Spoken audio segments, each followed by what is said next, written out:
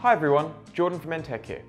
In a previous video we talked a little bit more about fuses and how you can go about wiring them into your installations.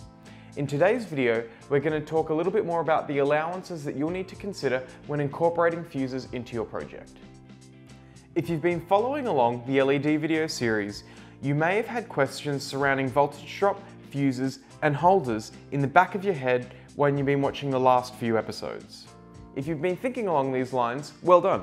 There is absolutely voltage drop that occurs between both terminals of the fuse that we have to consider in our installation.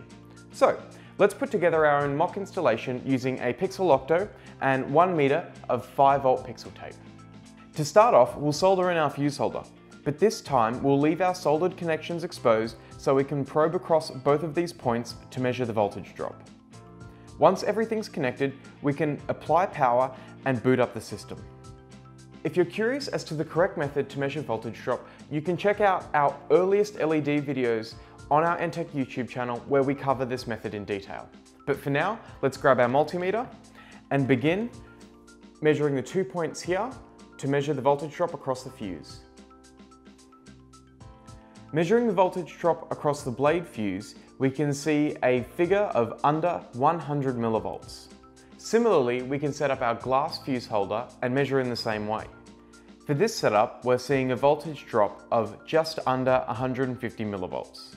While the numbers that we've read are not insignificant, they are relatively low.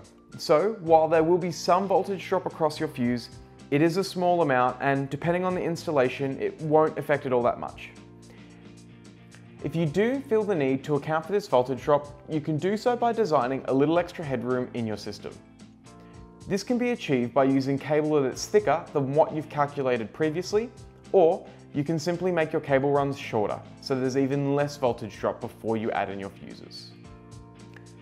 We need to point out that the voltage drop readings that we've taken are applicable for these fuses and fuse holders only. If you'd like a better understanding of the voltage drop characteristics for your installation, it's best that you set up your own small scale setup with the fuses and fuse holders that you'll likely be using.